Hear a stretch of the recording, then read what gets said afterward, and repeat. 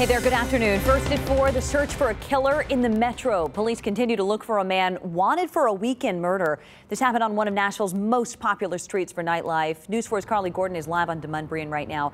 Carly, we know this isn't the first time there have been shots, or at least reports of shots fired.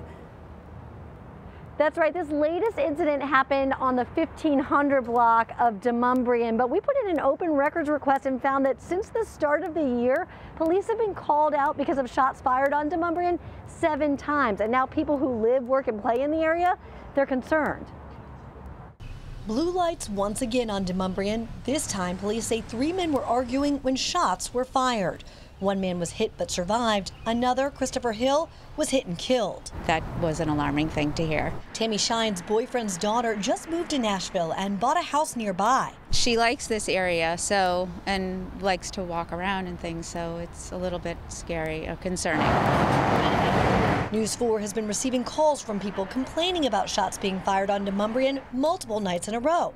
So we asked and found out there have been several calls since the start of the year.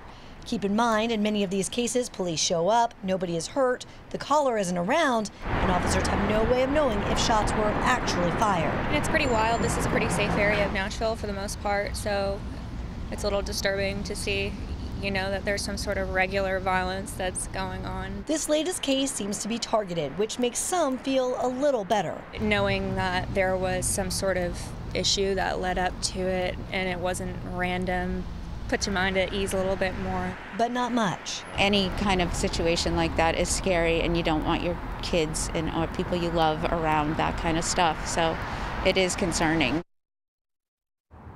Now, this latest shooting happened early Saturday morning. We're talking like 2:15, and that's right around when all of these bars close, so it's a busy time. Police have not yet found the shooter, so if you know anything about what happened, you are asked to give Crime Stoppers a call. Lauren? Okay, Carly Gordon, thank you.